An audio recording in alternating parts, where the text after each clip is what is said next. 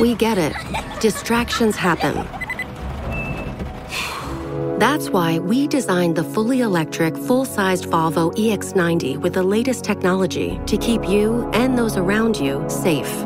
Its two-sensor driver understanding system is designed to prevent distractions and help you stay focused. Reserve your Volvo EX90 today. Learn more at volvocars.com/US. How do stop losses work on Kraken? Let's say I have a birthday party on Wednesday night, but an important meeting Thursday morning. So Sensible Me pre-books a taxi for 10 p.m. with alerts. Voila! I won't be getting carried away and staying out till 2. That's stop loss orders on Kraken, an easy way to plan ahead. Go to kraken.com and see what crypto can be. Not investment advice. Crypto trading involves risk of loss. Cryptocurrency services are provided to U.S. and U.S. territory customers by Payward Interactive Inc., PWI, DBA Kraken. View PWI's disclosures at kraken.com/legal/disclosures. Trump can only watch as his media stake takes a $4 billion dive. X has articles, which they've had, but maybe you didn't know. And I'm going to talk about all the things that suck about being an entrepreneur. Enjoy. Were you calling to me from outside of a dream? I wanna live. I wanna love you a little longer. I was invincible many years ago when I was so much stronger. Welcome to the Age of Jeremy. My name is Jeremy Quintanilla. If you're new to this podcast is all about my adventures through building my businesses. You might know me from such businesses: 3T Warrior Academy, Age of Radio, Q Financial, Geek Collective, Blockheads, the company that brings you Merlin, the smartest way to track your crypto. And that is just to name a few. You can follow me on social media at Age of Jeremy or Age of Jeremy Q. On Twitter, it's Age of Jeremy Q. You can also find me on Facebook at Cesar Jeremy Quintanilla. I needed to do a verification and I needed to do my full name. Long story, but you should follow me there, and you can follow me everywhere. If you do have Snapchat and you want to ask a question for this show, go ahead and Snapchat me and I will answer those questions on the show. I mean, I guess it would be live for me. It wouldn't be live for you. Or if you don't want that question on the show, you can just snap me and I will answer any personal finance questions that you have. You can follow me on Snap at Age of Jeremy.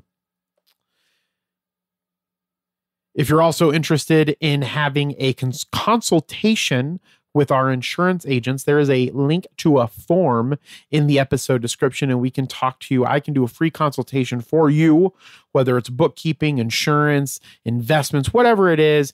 I just want to sit down and see how I can help you and see if there is a way that we can help you. But we do talk a lot about index universal life insurance and how you can utilize it to protect your wealth. It's all about taking things from the top of the risk pyramid and moving them down to the base. So from taking your profits from the profits that you're making on more risky investments, taking those profits and investing them in things that are more secure, like indexed universal life insurance. And maybe indexed universal life insurance isn't always going to be the best fit for every single person, but the only way that you can know is if you sit down with us. So go ahead, click the link in the episode description, get some time on my calendar, and we can talk about your financial journey.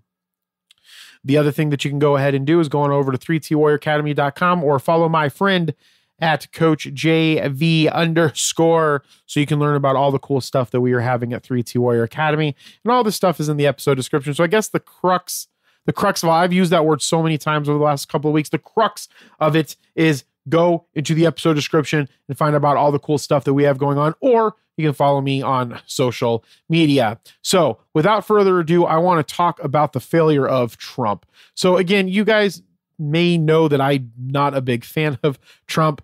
If I told you why I thought that I was not a big fan of Trump, you'll probably be like, well, he's crazy. I just can't see a future where he is a leader that doesn't lead us into a worse economy. The economy that we are experiencing now is partly due from him. It's partly due from Biden. I do personally think that Biden has done a decent job, or the Biden administration has a decent job of getting our inflation to pull back. Now, that doesn't mean that I think that he was fully not at blame for the inflation getting out of control, but I also think a lot of that has to do with Trump. we are still into the Trump tax cut. So if you think that our taxes are horrible right now or that they have gone up, this is the latter end of his tax cuts. And so this was all a part of the tax cuts that he put in or the tax plan that he put into place. So we are experiencing still the Trump era tax laws. Okay. And the other problem with it is I think that him being a strongman, I don't personally think Putin respects that. I don't think China respects that. And I think that if he gets into office, it would be even more prevalent that we would move down the path to a world conflict much faster than if we have a different candidate. That being said, I am not endorsing Kamala Harris. I am not a huge fan of Kamala. I think that having a female president would be fantastic. And I think that but I don't think that she would be the best candidate for president. So again, I'm not going to endorse her either. And I'm not endorsing Trump. And I will tell you who I voted for after the election. But my guess is, as of right now, it's not going to be either one of them. Now, that being said, I don't like doing this article to poke fun at Trump, even though I don't think that he's a good businessman. Again, because he's not. The paper fortune that former President Donald Trump amassed by taking a nascent media startup public is shriveling. And a race to the exit that begins as soon as September 19th could shrink it even more. My guess is this company goes bankrupt at the end of October. Trump Media and Technology, maybe later than that. I don't know. They'll probably restructure stuff. They found some other people to buy shares, another company. I think Vanguard and BlackRock are the two largest shareholders of Trump Media now. But Trump Media and Technology Group Core, which owns the X lookalike social media platform True Social, which I'm not on because I have no interest in that, has shed nearly $6 billion in value over the past 4 months. Meanwhile, its largest shareholders have been unable to sell because of a lockup agreement from when the firm went public through a special acquisition company merger, also known as a SPAC, in March. The stock was trading at its lowest since then, as recently as this past Thursday, erasing $4.1 billion in paper wealth for the Republican presidential candidate. And if you're not familiar what that means for paper wealth, is that when you own stock and you don't have it like essentially liquid or it's in stock, we call that paper wealth. So it goes up with the market, it goes down with the market. And again, not to push the life insurance, but that's the reason why life insurance is beneficial, because you can index something to a marketplace and your principal is protected. But again, you can message me. If you want to learn more about that, you should snap me at Age of Jeremy. So it erased $4.1 billion in paper wealth for the presidential candidate. He owns roughly 60% of the company. His stake is now worth about $2.1 billion.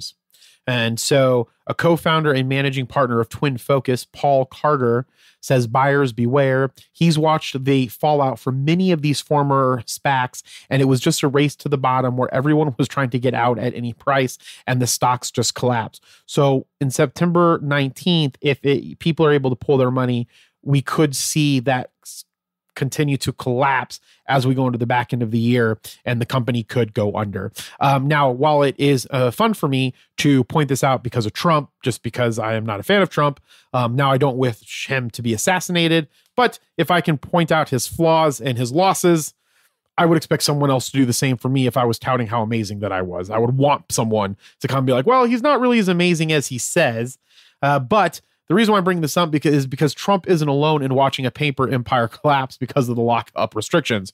So essentially the buyers had lockup restrictions that are going to open up here at the end of the year, and that's when it's probably going to sell. So most of these people, because they're in a lockup, they're watching their wealth dwindle away, right?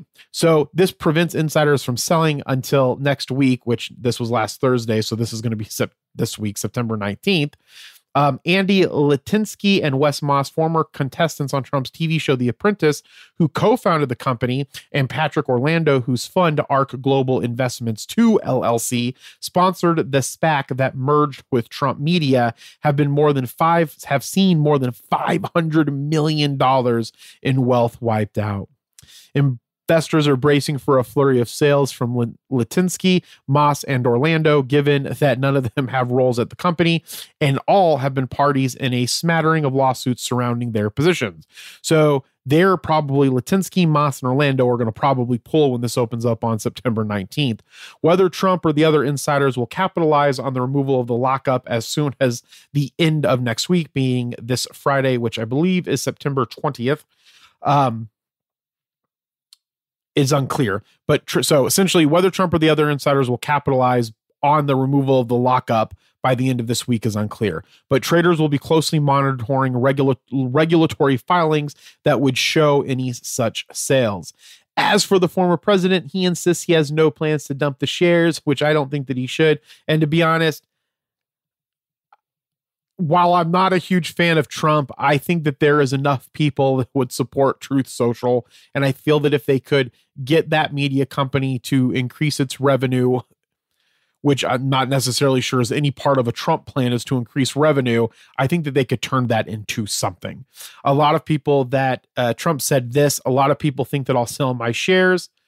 They're worth billions of dollars, but I don't want to sell my shares. I'm not going to sell my shares. I don't need money, and it is great for me. It's a great voice. The stock jumped following those comments last Friday, up 12%. So again, who knows, but there could be an exit on this, and that exit of the company's shares could cause that to fall. But this is one of the things that happens a lot with these SPAC deals. So SPAC is the acronym for Special Purpose Acquisition Company. And so essentially, that's one of the biggest problems and one of the highest risks. But again, when you have high risk, you can sometimes have, great reward, or a lot of times the higher the risk, the greater reward if it pays off. We'll be right back after these messages. Enjoy. Earning your degree online doesn't mean you have to go about it alone. At Capella University, we're here to support you when you're ready. From enrollment counselors who get to know you and your goals, to academic coaches who can help you form a plan to stay on track. We care about your success and are dedicated to helping you pursue your goals. Going back to school is a big step, but having support at every step of your academic journey can make a big difference. Imagine your future differently at capella.edu. One of the things that I've been working on is increasing my Age of Jeremy brand, or just my personal brand. Doing more writing, which I talk a lot about on the podcast, especially on the Lo-Fi podcast. And one of the things that I want to do is write a lot more articles. And one of the things that I've been trying to figure out how to do is how I want to go about writing them, getting the time to write them, and so forth. And I think that this is a really cool feature. I saw one of my good friends on X utilize it. It's the articles function. So if you have an X account, which I think everybody should, even if you're not really big on Elon, if you have a brand, it's a really good place to get information out there and to share your thoughts. X and Threads. I'm a big fan of both of them, but X is a little bit more developed, as Threads is I guess it's kind of like Twitter was originally, but then it's also part of Instagram. So, but if we look at what Elon and the X team is trying to do for X, they're trying to make it an everything app. And I think they're making a lot of good strides. But one of the things that I really enjoy that they have on here, and this is the social media kind of tip for the week, is I would go and get a Premium Plus. I haven't started it yet, but I want to get a Premium Plus account and do the articles. So if you subscribe to Premium Plus, you can write articles on X. And so there's an image that you can put on it. You can create really longer form written content. And I think this is a really good thing for media companies too. So I've been thinking a lot about it for Age of Radio and how we can have other articles that are written by us that just go out on X, and we don't have to focus on being on another platform. Now, that being said, you should still really focus on having an email campaign or an email list being generated. You should really focus on getting phone numbers and curating that and making that a main staple of your business, because at any given time, X can go away, TikTok can go away, YouTube can go away. They can change the algorithm. They can change the way the data comes to you. They can do all kinds of stuff. And so when they do that, you want to make sure that you have the ability to reach all of your customers. And the only way to do that is to have their phone numbers and their email addresses. And even if you have their addresses, if you can get the address, email address, and phone number, you have the ability to reach out to your audience. And that's one of the things that we have gotten, we don't do as much anymore because of the fact that the social media platforms has made it so easy for us to do, for us to put the content out there. So I haven't done it yet, but you have to subscribe to Premium Plus. And again, if you don't know about Premium Plus, there are some other things. You get everything that you get with Premium. The only thing that's different on it looks like, if I remember when I did this, is the articles. Like the only thing that's different from that and Premium is, okay, so your ads on Premium are half in for you and following. If you have Premium Plus and you run ads, you're fully ad free. So on Premium, on Premium, you get Grok 2, on Premium Plus. You get ads half in for you and following, and then ads are fully ad free on Premium Plus. And then Reply Boost is the same. And then it looks like everything else is the same, except you can write articles. And the problem with it that I have is that the price, so it's $19.17 a month if you pay for annual, and it's billed annually. So it's $229.99 a year. And then it's monthly, it's $22 a month if you do it monthly. And so I'm going to probably end up doing this. I just don't want to start paying for it. And I recommend that you have a good strategy in place for writing the content. That's kind of why I haven't pushed it forward, is because I don't have a set schedule to sit down and write the articles and then post them. And so until I get that schedule in place to do that, probably not going to do it yet, but I really encourage you to go and look at it and see if that is something that can fit your brand. And also too, trying to think about a strategy for doing that for Age of Radio, and any of, having that longer form article content is a really good way for you to create your business or yourself to be a thought leader in a space. And one of the best ways to be a thought leader in a space is to give your opinions on situations inside of the space that you want to be a thought leader in. And doing articles here, I think, is a really good way to do it. Which is another great place to do it too, is at LinkedIn.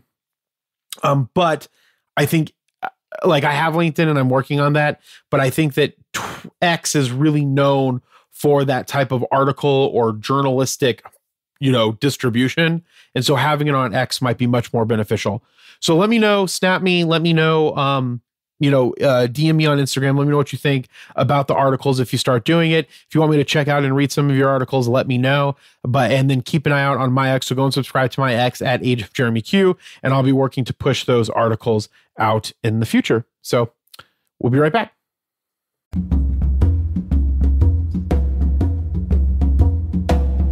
The great visionary leader of India, Mahatma Gandhi, said, "It is health that is real wealth, and not pieces of gold and silver."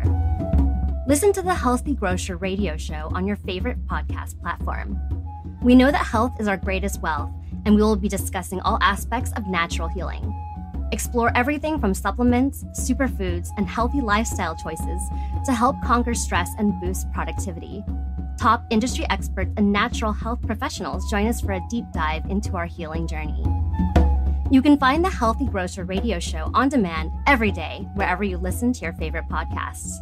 And remember, health is your greatest wealth.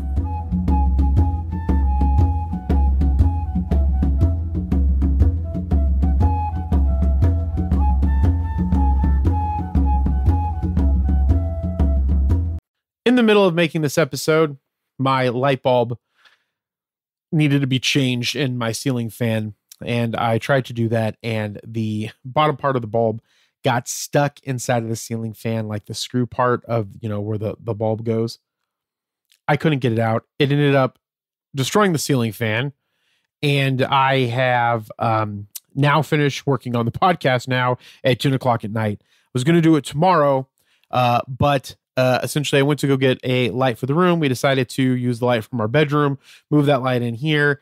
I have a really good light. Actually, I like the lighting better, to be honest. So that's good. And I'm finishing up the podcast now. I had to turn off the circuit breaker. I had to finish that. And then we're going to need to get a ceiling fan fixed. And the reason why I'm bringing that up is because it's going to go into what I want to talk about today. And the biggest problem, the hardest thing about being an entrepreneur is continuing to work after you have setbacks. I we started 3-2 Warrior Academy in 2017, and it was, and still to this day, there is just stuff that happens.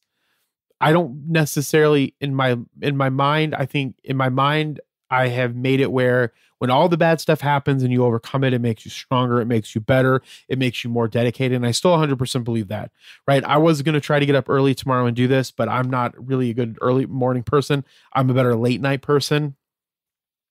So I thought that I could go ahead and just do this tonight. Like I said, it's 10:05 and I'm finally finishing up this episode. And so I agree that getting this done is the thing that is the right thing to do. But this type of stuff happens as an entrepreneur. There are things that happen that set you back.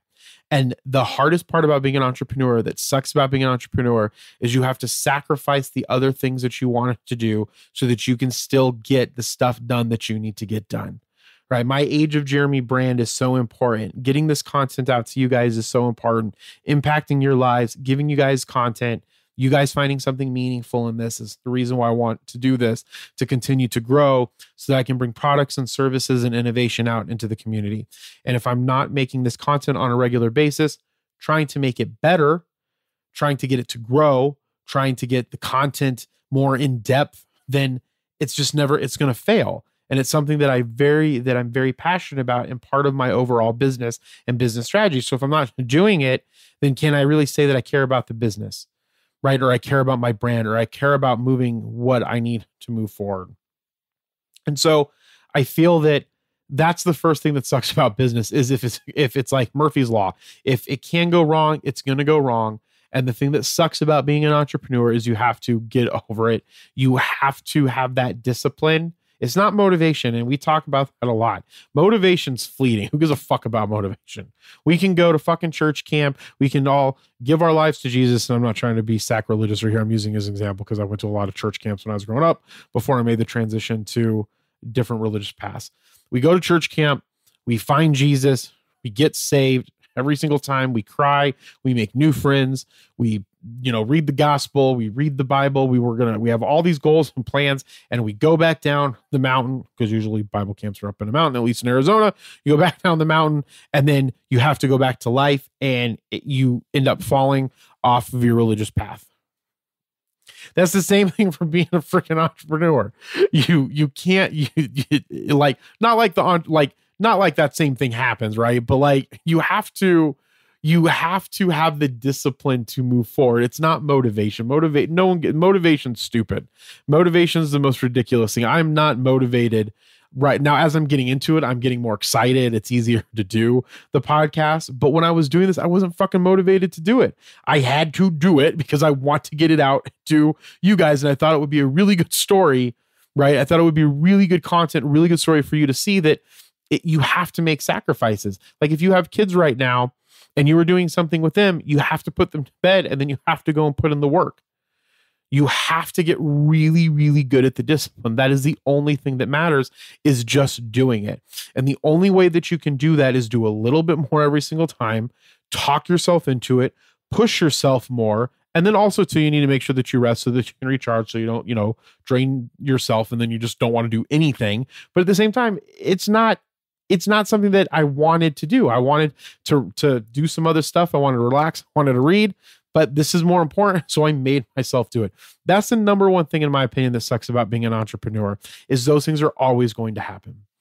The second thing that sucks about being an entrepreneur is that you're going to be needed by all kinds of people. And again, I love all of the people. If anybody's listening to this that's on my team that's talking to me right now, or if you're listening to this right now and you're listening to me talking, I love every single one of you. And in reality, none of you bothered me, but I am needed a lot, right? And so when you're needed a lot, that's one of the other things that sucks about being an entrepreneur, because you get pulled away from the things that you want to do. And then you have to refocus on the other things that you have to do, because entrepreneurs put out fires. They fix the processes. They get asked the questions because people need to know what it is that you want to do, because you're the owner of the business, because you're the one that's driving the vision forward.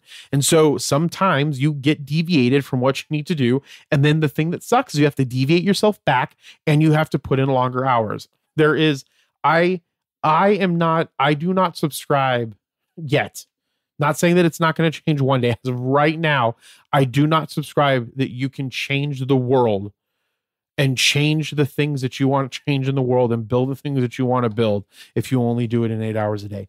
I'm not saying that you can't have a business and do it at 8 hours a day. I'm saying for the level that my innovation is and what I'm trying to accomplish, it cannot be done at 8 hours a day, because I have to do things like this. I have to do more posts. I have to hire people. I have to follow up on emails. I have to talk to my assistant, make sure that she's moving the things forward. I have to talk to the other team members. I have to relook at the financial statements. I have to go and look at some of the stuff that we're doing for Merlin. I have to push that forward. As I'm talking about this, I have another email that I have to finish after this that I didn't get a chance to do that needs to be done. And so you are always working. If you really want to make the changes that you want to see in the world, and you really want to innovate and create the things that you want to take, it's going to take more than 8 hours a day. Right. And so, because for instance, 2 hours today, I focused an hour on selling Age of Radio stuff. The second hour, I wanted to focus on going and doing some insurance sales stuff. That's when I got pulled away. I needed to do other things that other team members needed help with, and I love them, and they got their stuff done, and we moved things forward. That doesn't matter. But then I needed to redeviate to go back and do those things, so those things still get done by the end of the day. And if they don't get done by the end of the day, then I'm going to have to tack on more time tomorrow to get those things specifically done, because they need to get done, because that's how you move the business forward. So the second thing that I would say that's very difficult about being an entrepreneur that you have to be ready for is you're going to have to put fires out. But along with that, if you can learn to manage your time and you can learn to have that discipline, then you can put the fires out, you can re-deviate, and then you can get the work done that you want to do. And again, I'm not saying that you can't build a business in 8 or 9 hours a day. It's just you can only do so much. While me and Elon Musk don't agree with certain things from his political opinions, I believe in some of his work ethic where if you're going to change the entire world, you have to be super focused, super serious on it, super diligent about it. And it's going to take more than what other people are willing to put into their time. If you put 40 hours a week into something, you can double that productivity by putting another 40 hours a week into it. And if you can rest and manage your time and stay efficient at that, you can do really, really well. And then if you can get other people to have that same mindset, maybe not work the 80 hours a week, but have that same mindset of efficiency and growth and to pushing themselves to accomplish things that no one else can accomplish, then you will accomplish a great deal. And again, I'm not saying that I'm up there with Elon Musk as what he's currently doing and what I'm currently doing right now, but the goals of getting to a place where we're building other businesses and we're working on other things. That's where I'm trying to innovate right now and create my network to grow into those specific places. And that I know is going to take me more than the 60 hours or 70 hours or sometimes 80 hours that I'm working right now, that it's going to be pushing that to the next level. And it's also going to be meaning saying, okay, well, these are the things that I really need to work on. And then making sure that I'm setting the time for those things. And again, when the fires happen, you need to re-deviate to those things that you need to do. And then it also means maybe re-educating people, getting people better education so that they can make those decisions that they otherwise would have done for you. And again, today wasn't really that, it wasn't that bad. It was just stuff that needed to be answered that I was the only one that could, for the most part, answer some of that. And if I wasn't, then I needed to get in contact with the other people that we could make that decision together. And so that they can move those things forward. Because the other thing is you need to move really fast, but you also need to move really efficient. And so, which leads me to probably the third thing that I would say is one of the hardest things about being an entrepreneur is keeping everything moving at a good pace. One of the things that really frustrates me the most in our businesses and in my business is things move way too slow. But they move too slow because we have so much stuff going on, which will lead me to a different problem here in a minute. But when you have a lot of stuff going on, you need to make sure that you're spending the time either educating the people so that they can start making those decisions better, or bringing the people in that know how to already do that stuff to make the decisions. And that's one of the things that's been one of the hardest things for me to learn over the years is dealing with that, because of the fact that when we first started out, we didn't have capital. So we had to grind everything out. So it's always been us working and working and working and working, and then realizing that, okay, well, we need to add these other pieces in there so that they can do the other things that either we don't know how to do, or they need to do the other things that we shouldn't be doing because we need to be focusing on these things. But then when you get to a different level, you need to realize that maybe those people need to up their skill set. Maybe we need to do other training, and then maybe we need to hire other people. And so that's one of the things that is super, super important about as you're starting to build your business and grow your business, that you're finding those other pieces and getting them where they need to be to move forward. So it's not always just you that has to do every single thing. And then as those pieces start taking over more of those tasks, then you can start doing other things that need to be more efficient. And then that's how it kind of grows. And then it starts over again. And then you continue to do that. Which again, one of the things that I mentioned in that last piece about things that were really sucky and difficult is that learning that you need to get things off of the ground first in a way in which they can work and sustain themselves. So a lot of the businesses are live and breathe and die with us working. That if we're not putting in this extra energy, then the business isn't growing. And so we have been able to fix a lot of that in some of the businesses, but then in the other businesses, it's just not there yet because the business isn't either making enough money to do that thing and we're still grinding it out, or we don't have enough other capital that we can put into that business to get to that place. And so it's very important that in my opinion, if I could go back and do some of these things over, the only two businesses, and I love Merlin, and so it's going to suck to say this because I do put a lot of time into Merlin more than I do into Age of Radio. I would have really focused on 3-2 Warrior Academy. I would have said no to everything else. I would have done Q Financial a lot more. I would have got my Series 65 a lot sooner. Probably started doing other types of insurance sooner, which would have led me probably to IUL anyway. And then I would have just focused on Age of Radio, and I would have said no to everything else. But that was something that I was really, really working on because I felt that I had to say yes because people, and this might sound bad, but I have a skill set that a lot of the other people around me don't have. And I know that sounds bad, but I wanted to say yes so I could help these people because they're my friend and I didn't think they would know how to do it. But again, that's not my place to make that decision. And that's one of the things that I'm realizing now, that if I just would have said no, they would have had to go and do the thing. They would have had to figure it out. And I think a lot of them would have figured that out, but I would have said no to a lot of other stuff. But I am grateful for where I'm at now. And I'm going to be utilizing some of the resources and things I'm learning from the other businesses and other businesses. So that's very beneficial. But I think when you're starting out, just do one thing. Keep like an innovative journal. I have an innovation journal over here. It has my ideas for the newsletter I want to write. It has the ideas for the space stuff that I want to do.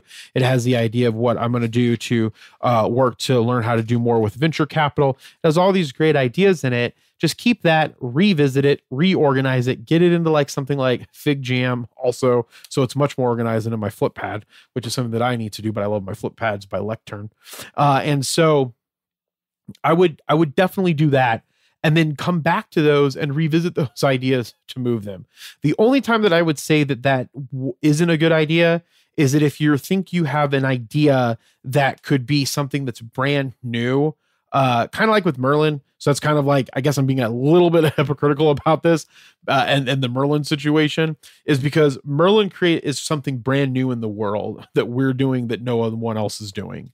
Okay. And so when you have that type of idea, you might want to jump on that idea. But then if you jump on that idea, it means pushing all of those things down, completely down, and then going all in that other idea if you think that you can get that new innovative thing off the ground. So I guess in that regards, I kind of did that with Merlin, but normally I wouldn't say do that. I would say focus on your one project for like 3 to 5 years, then do another project, start it, make sure that you have the capital to have the pieces to be able to come in and run it for you and run it with you more efficiently. And that's where I'm trying to get Age of Radio out. And it's slowly starting to happen. You just got to be the leader in it and push the pieces where you need to push them. The other thing that I will say, the very last thing that I will say, and I'm sure there's all other kinds of stuff. I just wanted to I think it's important to talk about the things that are really difficult, because we hype things up with business a lot, that we're going to make a bunch of money, that you get the freedom, which is great. But if you're really actively trying to grow something and change it, it's going to take you as much time, all of your extra time. Don't go into a business to get time back. Go into a business because there's something in the world that you want to create and that you want to see in the world that doesn't currently exist. And you want that to be the thing that feeds your family and future generations. Don't do it because you want to only work 4 hours a day and get passive income. I don't think that will work, at least not in the beginning. It'll work later on when you start getting more money and you can start buying things that give you passive income or pay you dividends, or you can invest in other companies that give you profit. But at the beginning piece of it, you're going to have so much stuff that you're going to need to do that, in my mind, it doesn't make sense to do it that way. And with that, as I always say, be thankful, grateful, and kind, and we'll talk to you next time. Bye. You were born in your dying, honey, I'm already crying for you.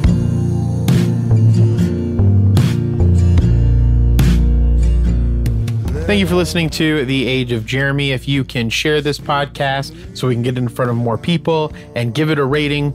Just a real rating is fine. If your podcatcher allows you, if you think it's a 1, it's a 1. It'll let me know that I need to do things better. If it's a 5, it's a 5. And I'll know that I'm doing something right. I would really appreciate it. The opening song was Positive Change by Gaslight Anthem. The closing song was Gardens by Trevor Hall. I'm recording into a Neumann microphone into my Zoom L8, utilizing Steinberg's Cubase and Waves plugins. And one last time, be thankful, grateful, and kind. We'll talk with you soon. Bye. Look for clouds in the sky.